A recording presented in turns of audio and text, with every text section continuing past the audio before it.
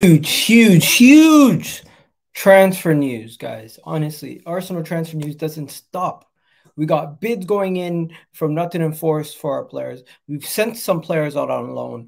Raya bid has been submitted by Arsenal as their first opening bid has been submitted to Brentford as we're waiting for a response. And it is most likely potentially going to be turned down. In addition to that, there's some new talks about Thomas Partey potentially leaving Arsenal and Arsenal making a last bid interest in Romeo Lavia to try to hijack Liverpool's deal. And there is also some information around Balogun. All of this plus more, in addition to my starting five for Arsenal versus Man City in the Community Shield. Everything in today's show. But of course, I will be back live again, ladies and gentlemen, tonight. I'll be doing vibes from the 6th. I just had some stuff going on. Of course, you guys already know I have a newborn and had to take him to the hospital yesterday. So everything's okay. But I had to cancel yesterday's show. So my apologies about canceling yesterday's show. I will be back tonight with a new show and we'll get through all of the latest transfer news and everything around all the rest of the Premier League teams later today. Because, of course, we got to talk about Gavardia. We got to talk about all the new potential signings and that preview to the Man City Arsenal Community Shield will be tonight. Let's get the show started. Make sure you hit that like button, hit that subscribe button. And I know the Community Shield is not a major trophy, but don't you guys want to win it? Here we go.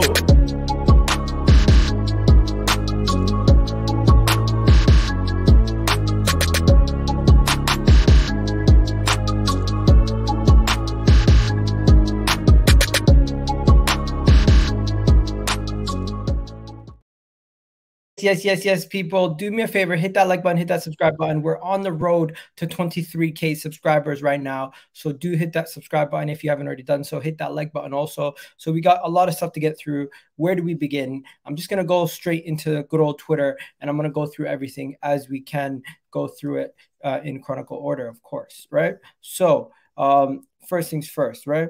We have some information on Balogun. Of course, there is a possibility that Scamacca the Scamacca deal does not materialize for Inter Milan, and Balogun would become their first choice. So in that case, Balogun potentially could be sold to Inter Milan. Arsenal are still leaving the door open on selling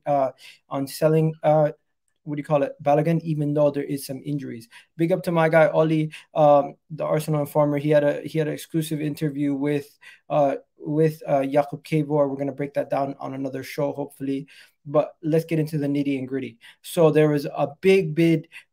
There's some big news here where there's a bid that has been made from the side of Nottingham Forest for Matt Turner. This could mean goodbye to Matt Turner.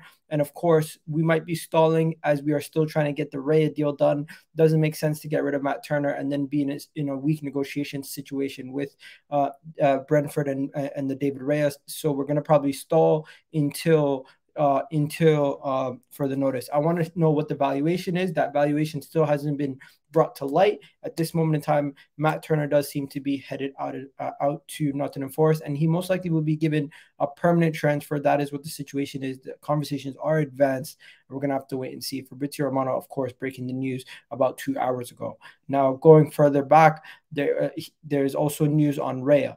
Brentford are expected to turn down the opening offer from Arsenal for David Raya, as the proposal on the situation is still ongoing. Both parties want the deal to get done for the 27-year-old goalkeeper. Are now working on the finer details. I do believe this deal will get done, and at this moment in time, we just need to wait and see what happens. Last night, Fabrizio Romano reported that the opening offer for David Raya has been submitted, and it was 23 million. So 20 million plus 3 million in add-ons. I believe this deal will get done, and I believe it will get done closer to some of the ITKs and rumors that have been floating about is that it could get done for around 27 million, which is 25 million plus 3 million in add-ons. I think that is completely realistic, or 2 million add-ons, whatever it is. I think that's very realistic, and I do believe this is a deal that can happen and will eventually happen. At this moment in time, we're just waiting to see what the finer details are, how long it takes, and everything else. I do believe David Raya himself is a player who wants to move. As reported, he favors the move to Arsenal over Bayern Munich, and he wants to stay in England. He is a homegrown talent also, ladies and gentlemen, as he grew up, even though he's Spanish, he grew up in England playing for Blackburn, and that's where he was an academy student. So he does qualify for homegrown status. And this is another reason why the deal makes so much sense for Arsenal, where Matt Turner doesn't actually qualify for homegrown status, since he did come from America and he never played in England before he joined Arsenal. So this definitely helps Arsenal with the homegrown quota. We don't have to worry too much about the homegrown quota now that we have so many English players. Plus, we're going to be adding the Spaniard David Raya, who also qualifies as an English player. So I do believe this is a win-win for everyone in every single scenario of the way. Every way you think of it, it is a win-win for us. And I absolutely love the fact that we're going to be doing this. So let's also think about the fact that we've had so many different situations where players have come in to challenge for places. I think this is going to light a fire under Ramsdale. And I want to play this video from you guys because it's from a podcast. I think you guys should know it. It's from the Fellas podcast, from one of the guys from the Sidemen, and he was speaking to Ramsdale about the potential signing of Trossard. And this is very interesting insight on what Raya might consider thinking about going into this Arsenal deal. Just a little bit ahead of time, or what? It depends how much, really. It depends on how well documented the transfer is. Yeah. Was there one that you knew ahead of time? You were like Gabby Jesus, basically. I knew 85-90% that he was coming to us. And is that just a case of it dripping down? That's just a case of social media doing its thing, and also kind of knowing the type of person the manager wants. Zinchenko, on the other hand, no idea. Out of the blue. That gathered speed in about 4 days. That was literally like Arsenal. That part of the conversation was kind of pointless, but this second part is the part that I wanted to get to. Drop it on you. You got Trossard. Trossard's coming in to take someone's place. And that's what is making me think, you know what, Raya is trying to come in to take some of these plays, and Ramsdale is going to know that, and Ramsdale is now going to have to fight for his place. He's going to have to fight to try to keep his spot, and he's going to have to do what it takes and whatever it takes to keep that number one spot. Ramsdale is fully aware of Mikel Arteta's ruthlessness and how he approaches everything in regards to how he manages the team, how he manages the squad, and how everyone is always up for every position is up for grabs. And if you're in that team, you're going to want to believe that you can take it. And David Raya would not be joining if he didn't know that there was a possibility for him to take that number one spot. But there's also another interview that David Raya did that came to surface that was interesting that I wanted to play for you guys also. This is from another podcast, and David Raya basically speaking about goalkeeper units and how important it is to have a good, well-knitted goalkeeper unit.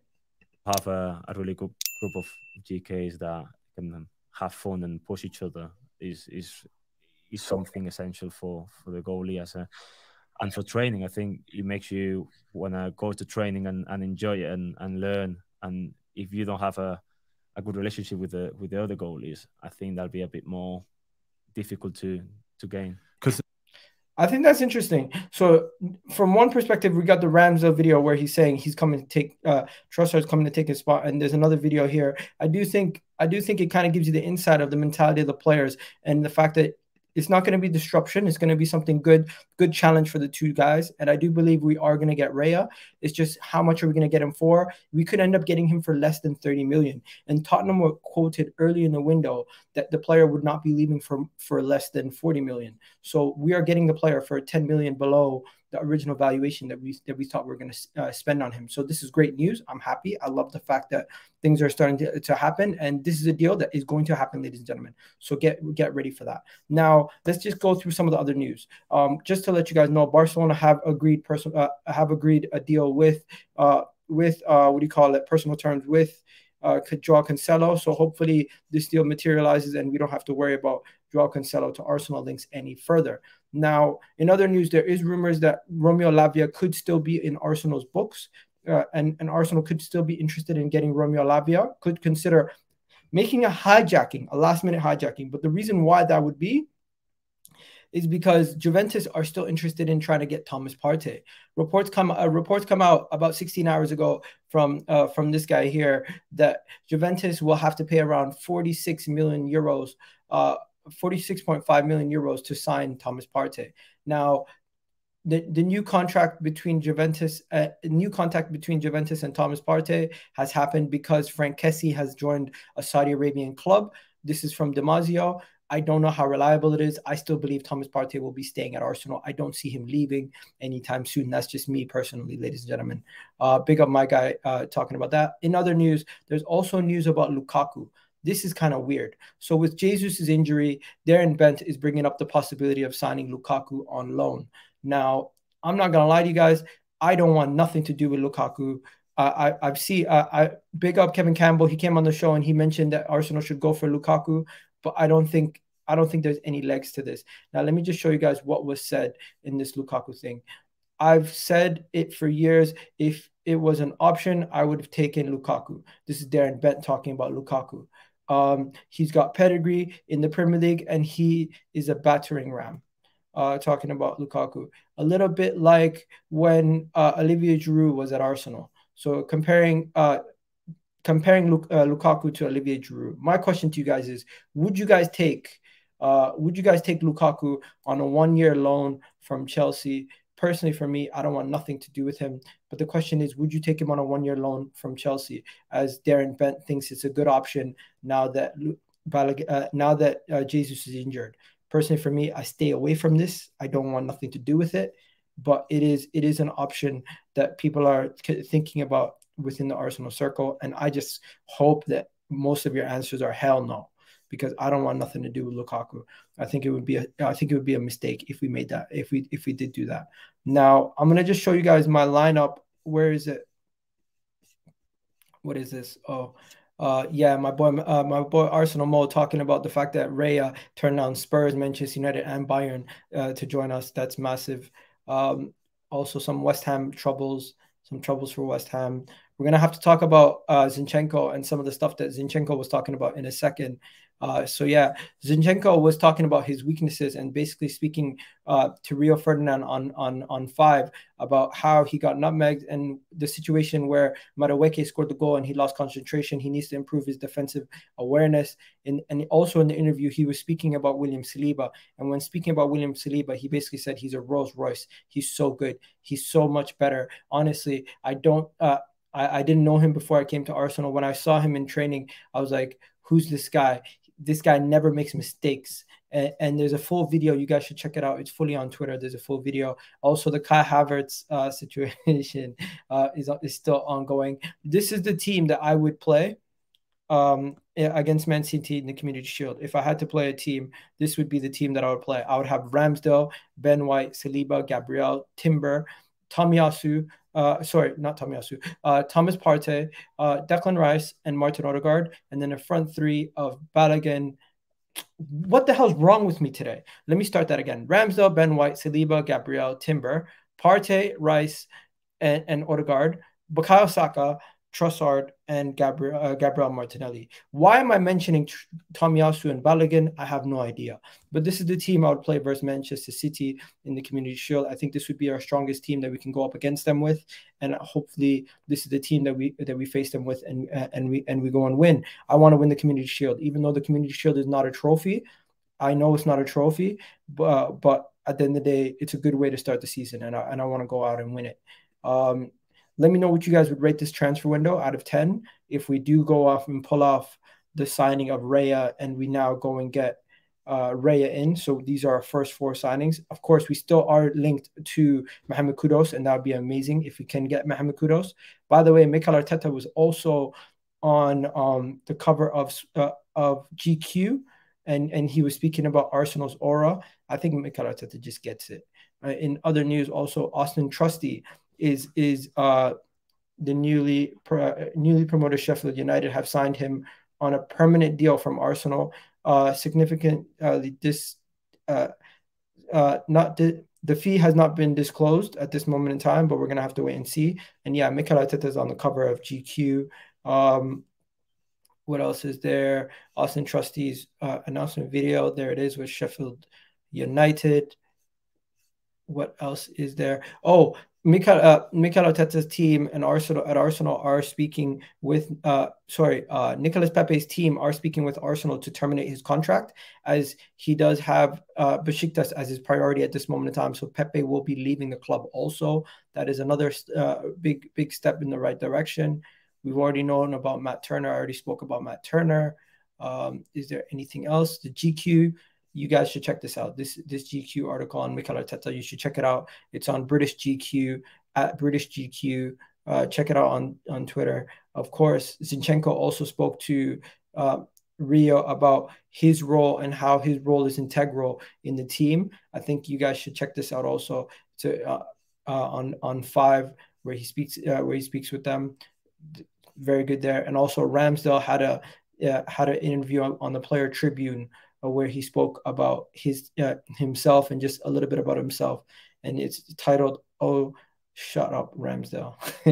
Kind of funny. Some of the quotes from Ramsdale's thing is, "We were on holiday after the World Cup. On the flight home, my wife had a miscarriage." Oh, that's so hard. You see some of these things you don't know about, man. I feel sorry for the guy. And then Mikel Arteta was fantastic every time. For me, that's a manager. Yeah, man. Mikel Arteta has a special bond with Ramsdale, man.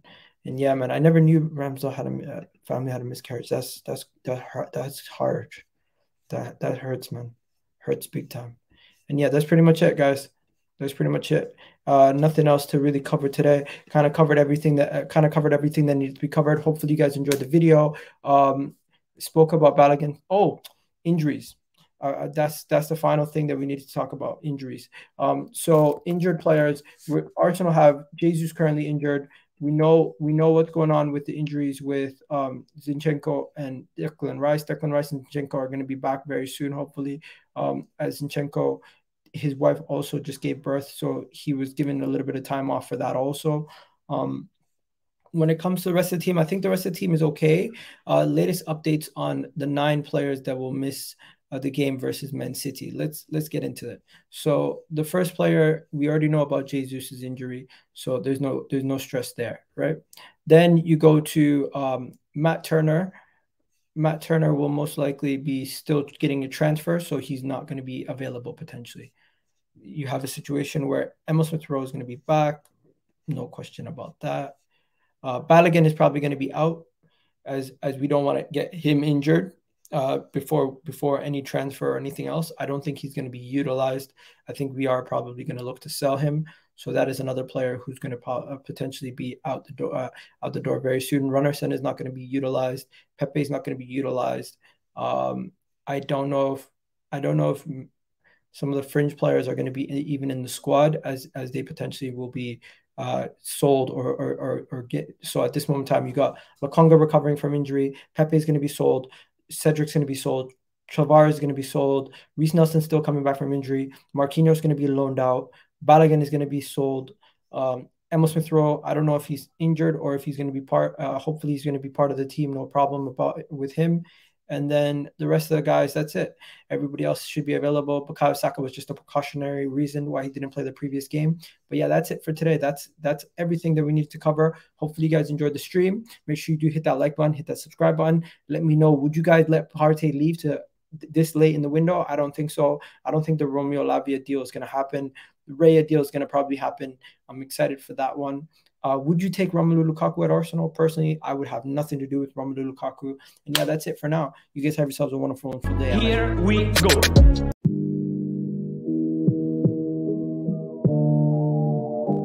Also, if you haven't hit the like button yet, please do that right now.